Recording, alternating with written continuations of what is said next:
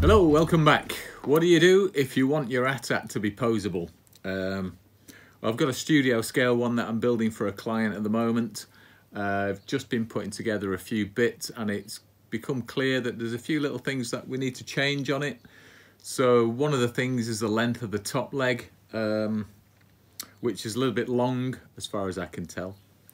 So what I've done is I've scaled everything, got drawings into CAD, switched them around, tweaked all the bits, tried to make it so I can build it from laser cut perspex with not a complex mechanism in it, but I want the pistons to move and I want it to be fully posable and nice and easily adjusted. So this leg section is composed of multiple layers. This is a rough test so I can see what's going on.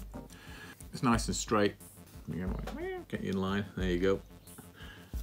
Joints all work as they should. What I've done is installed a rudimentary mechanism inside the leg for these two pistons. So if you push one up, the other one comes down. Pretty simple, straightforward stuff. So now I know this test piece works and it's got the right dynamics and it's the right shape and the right size to fit all the other pieces onto, I can now start to modify that. So I tweaked the base of this. I've chopped the rest of the leg off, but that's an insecure joint. Can't have anything butting up glued, otherwise that's going to be a major weak spot in the assembly. The original feet mechanism that came with the Merlin one had two little gear wheels that run around on these two spigots here. Didn't really want to use those, so I've used those as pickup points for these two pieces on the perspex, so that when it fits together it lines nicely on there and it'll have a real element of strength to it. So that should be a good strong joint. The reason that we're making these out of perspex is, you know, these collectors, they keep their models for like 20 years, 30 years. I can guarantee in 30 years that that model's not going to be as straight as it was when I made it. So with the perspex, I pretty much can. I could go the full hog and start inserting any of these parts as metal laser cut pieces. I think I can get away with most of this out of perspex. Just spent the last day cutting all the parts to make 4 of these. And yeah, this is what you get. A shed load of parts, ranging from little washers, compression pieces, parts that hold the leg assembly to the body. Fairly comprehensive amount of bits. Nothing like the original. The original was probably triple this amount of bits with all the various mechanisms. There's still parts missing from here, like the pistons, which is made from this 5.5mm square brass. These fit into these little recesses here and slide up and down.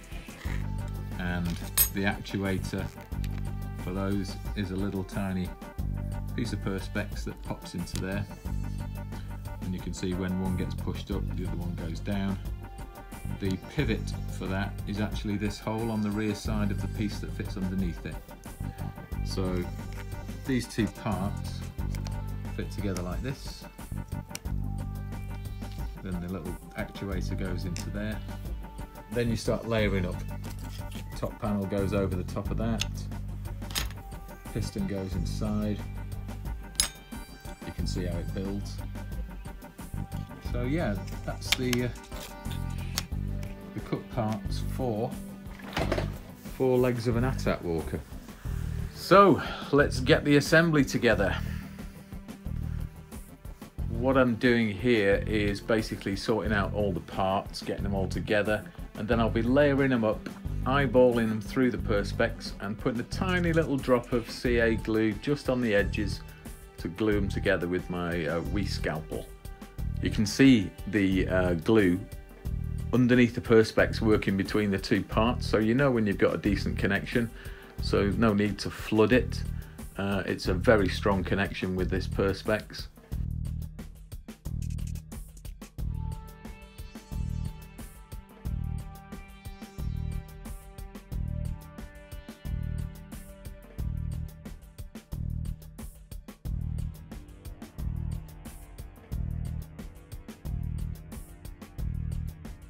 Gluing on the main spigots for the avocado bits, they register onto the nut and bolt in the center, and a little 2mm hole for alignment, which is where the internal cover goes over to cover that nut. So that's all nicely done. That was dead easy job.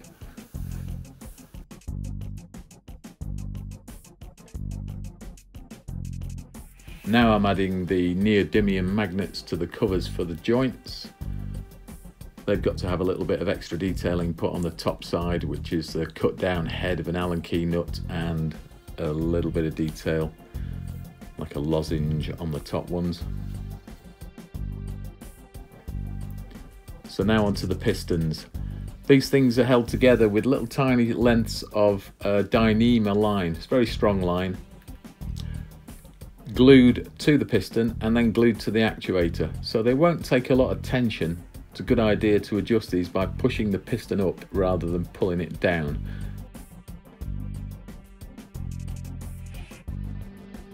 I'm pretty sure they're going to last a long time, as it's hellishly strong line, so I've not got any worries about that. The pistons have a little bit of resistance anyway, so should a line break in the future, it'll be a nice easy job just to move them around and sit them where they want to go. Now I'm adding the curved details around the edges of all the joints. These are like little protruding washers that come off the surface to add a bit of detail.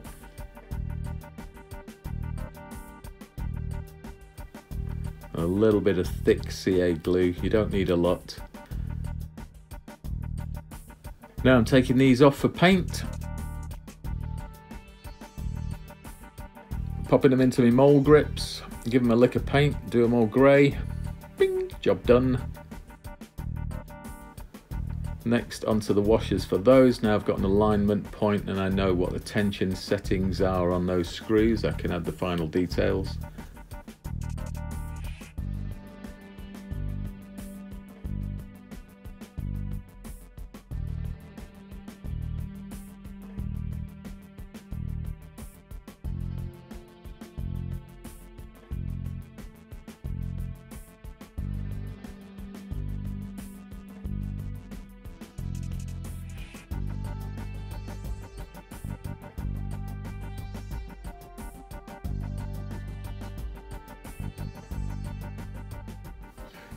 Alrighty, so we've got a nice solid construction now. These pieces are going to be redone and fitted nicely. It's got full articulation, all the legs work.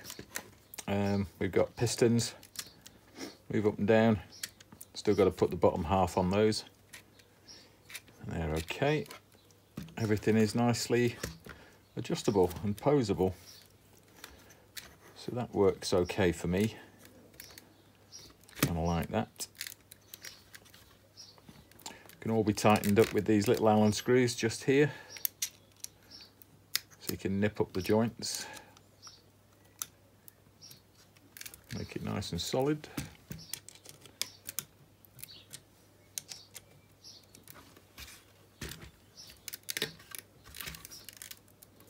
I should be able to get whatever pose I want out of this now, which is good, and I can adjust it without taking any of the joints apart.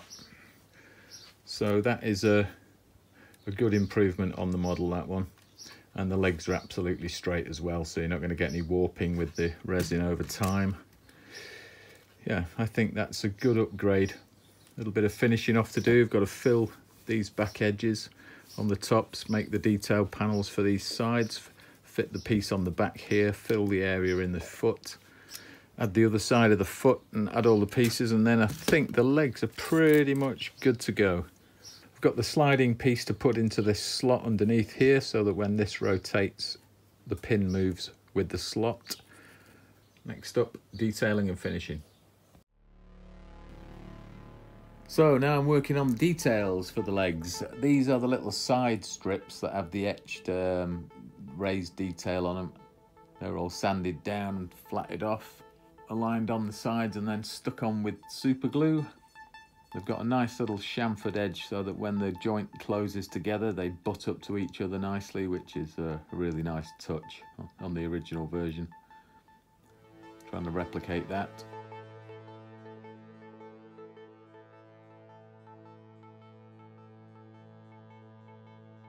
just drilling out the holes at the top of the joints for my little real screw heads that I'm going to glue into there to give detail to match the original.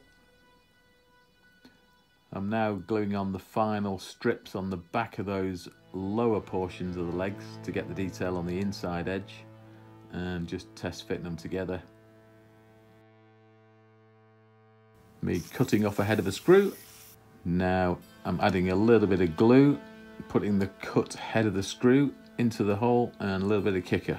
What I've done to do the pistons is a little bit of rod, flatted off one side for the square to move across underneath. Trim the end to match the radius there. Then what I'm going to do is put the flat side in to the bottom, settle that into position best I can, and then I'm going to drop a little bit of super thin CA glue there, and hopefully that will go underneath and catch on that edge that's mated to that surface underneath.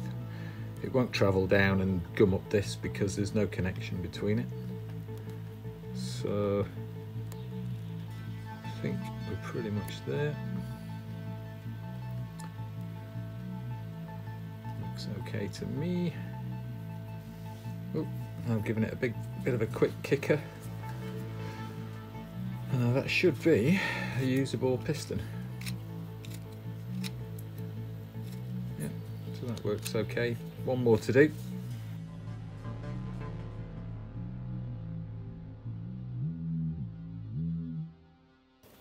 So I've got my little piece. I know where I need to flat it off. So what I do is look vertically down the jaws of the vise to see whether this cuts square, same top and bottom. I'll put my thumb next to the mark and just run a file on that edge. That starts off the flattening process on this round bar. Got to be careful not to go too aggressive or you'll spin the bar and then you'll have scuff marks all over it. What I'm aiming to do is take this down to clear the thickness of that square brass that makes the movable part of the piston. One of the ways to do it. So now we've got a recess on that back edge there. Quick sand, see if there's any flashing or anything that needs to come off. Take those two marks off there. Okay, so that should be our new piece. So again, we'll push this piston right up to the top, fit that underneath there, drop it in, align it with the sides of the gap that we've got to work with. Get it so it sits pretty good. And again, we're just going to drop some thin CA in there. The feet are in position. What I did here inside here was put a little felt pad just on the lower surface of this. I know it's not going to take the load because that's going to go on the top, but it just provides a little bit of resistance to stop these things flapping about.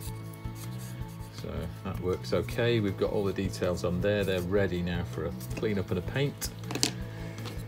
So the legs are almost done and dusted. Because we want to be able to move this and animate it without having to disassemble the legs and jump cogs like this.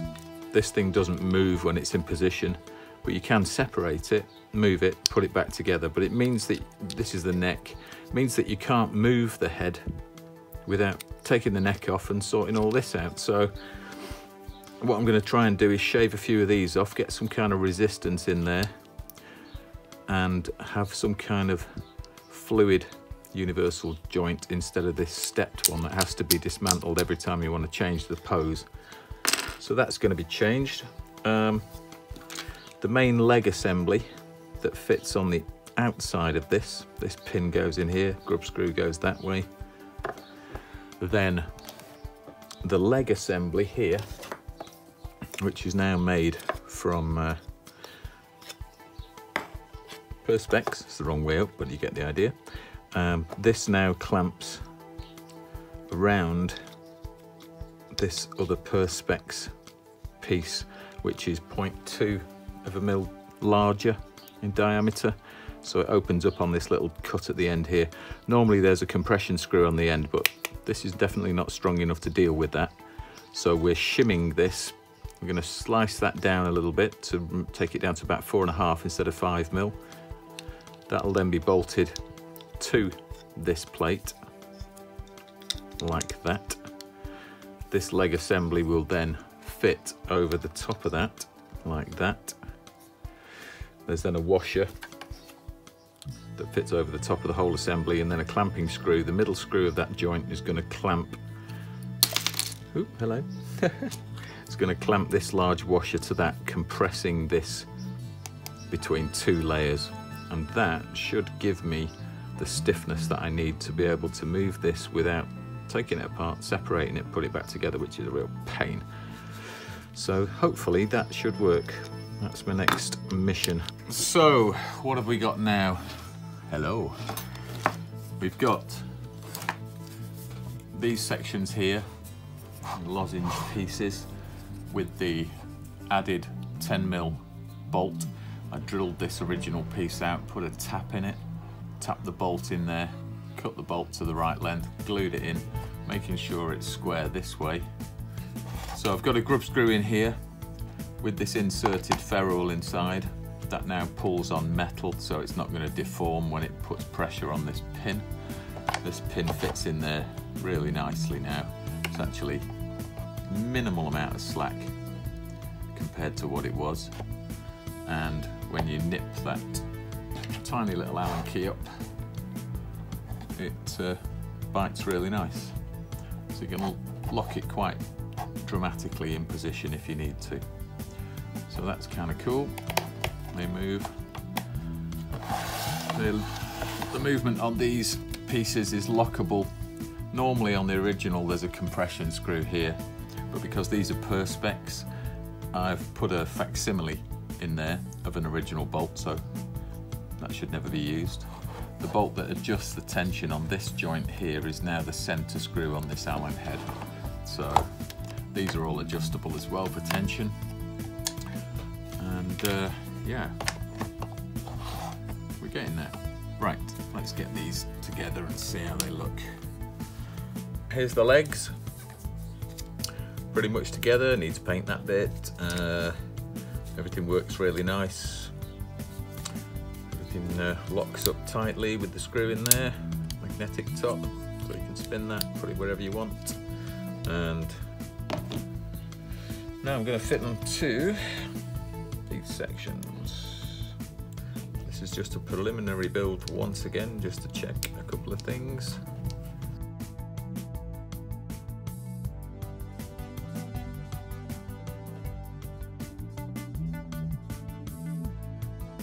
I don't know if you can see that, but I've basically taken down those teeth so that there is a little resistance, but they don't engage fully into the thing. Now over time they will wear as you move it, but it's not going to be a heavily moved joint all the time. It's going to be posed and then maybe moved once every couple of years or something like that. So these now fit together, and what I've done is drilled all the way through the assembly, put a small 5mm bolt through there with a nylock nut on the back side, and now these have a small amount of engagement, so I can now move these independently without having to break that joint apart, which means once the head assembly's together and you've got the silicon tube over there, you don't need to pull the silicon tube back, disengage the head, move it. The same with the other two joints. It's a little inconvenient that for posing, so that's what I've done. All those joints have been shaved down and they now have a little bit of a jerk, but the main resistance is the compression of these bolts through this area with nylock nuts on the back. I've put these joints together, and what I've done is I've aligned this edge when it's straight with the bottom edge of this cast piece here. So that should mean that those two are square. Obviously as it rotates, if you've got an angle on it, that angle's going to change, but when it's dead straight, I've made that parallel with that. I'm hoping that's going to be a good datum. If it's not, I'll have to tweak this and just shuffle it about a bit. So now I've mated the top of the body to the chassis, and I've filled in all the little junctions of those pieces, sanding down that filler to get a really nice smooth edge. Now on the feet, I'm drilling through that top and inserting a 6.5mm ferrule, just something to tighten it up. The original rod was a bit loose.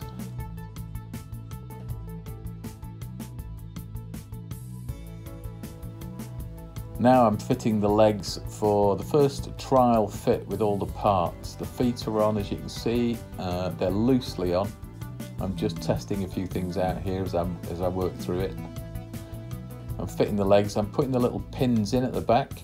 There's an etched groove at the back of that semicircular cut in the legs, which allows the little pin to slide up and down. So that should be adjustable nicely. I'm checking that the feet work okay. Everything seems to be pretty good.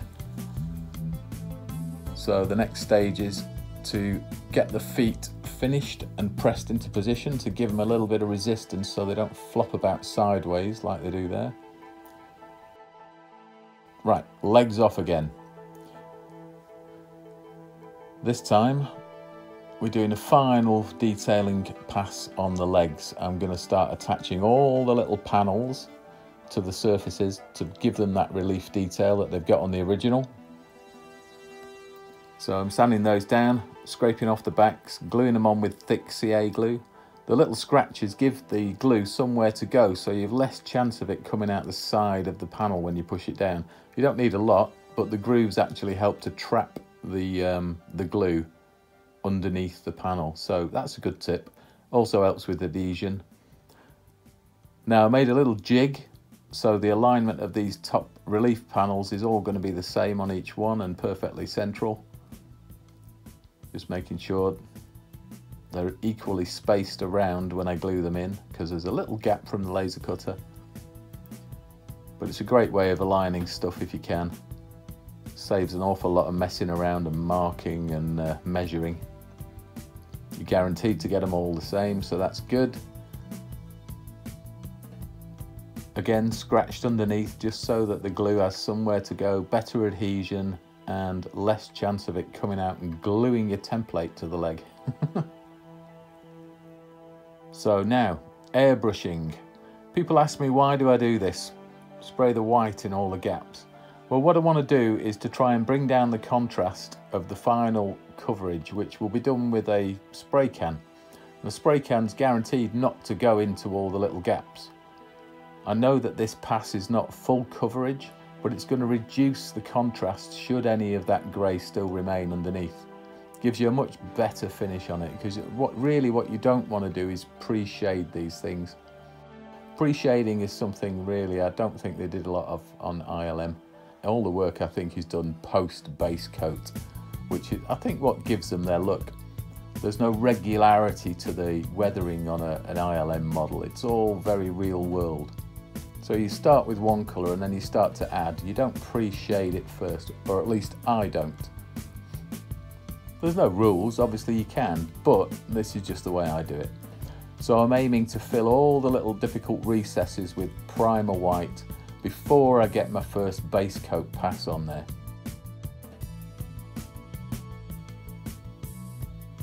Just trying to make sure I get every little nook and cranny that I can find from 4 different angles. Rotate the piece, hit the bits you can see, rotate the piece, hit the bits you can see, just keep working around it. These are now the leg pistons and the leg covers, getting a lick of primer. Just again, a quick hit in the recesses. Right, this is just the primer stage, but they're looking pretty good. Legs working okay. What I had to do here was re-drill the main spigot through there. The pipe is an interference fit in the middle, so it doesn't freely rotate. It's not floppy, but it still bends in this direction, but there is a resistance to it, which means you can set the foot position much nicer. yeah, they look quite happy, so I'm good with those.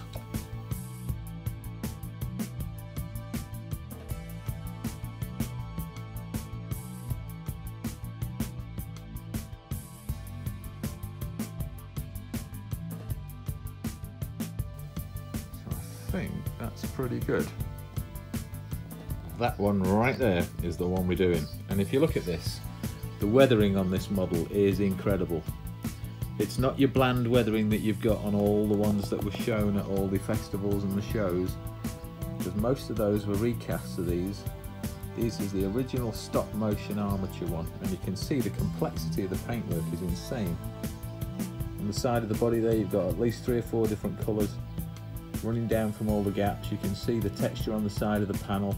All those bits I'm going to be putting in as accurately as possible to this reference. So stick with me for that if you want to see how to make it look as messed up as this. Fantastic, eh? Not a lot of people realise the complexity of the paint jobs in these hero models, but this one is just stunning. And it is so messed up, it's ridiculous, it's brilliant. But it's super subtle, looks completely white from a distance. You get super close to it, my God, there is tons of mess on it. So that's our job for later.